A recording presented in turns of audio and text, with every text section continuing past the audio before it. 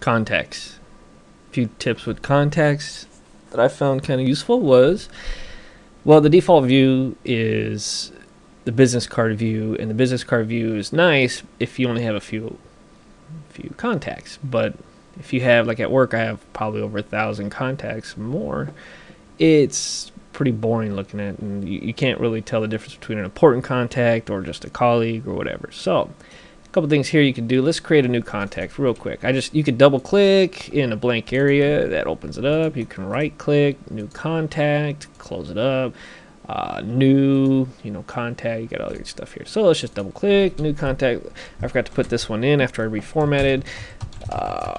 So Jessica Alba, company will leave blank, Chris D's assistant. We'll do that. Okay, leave everything else blank. We'll just save it. And oh, you know what I forgot to do?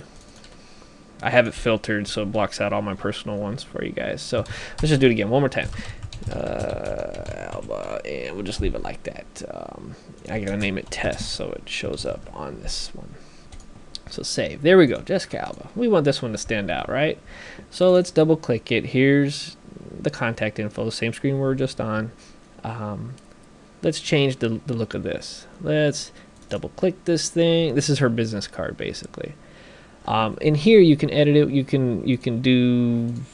can set like your font properties for all the fields, all these fields over here.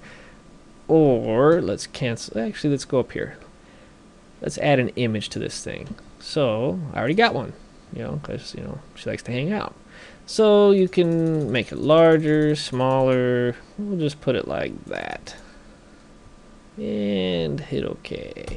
And let's put a phone number in here, 888-123-4567. And click out of the field and adds it here. And let's go, you want to change the color or the font or something on this number. Click on it, it automatically highlights it. You can make it all the way to the right, change the font color to who knows what, and let's make it bold. Okay, and same thing with Jessica Alba. You can italicize it, do whatever you want, increase the size, make it smaller, who knows. You can, oh, you don't like the image right there, you said?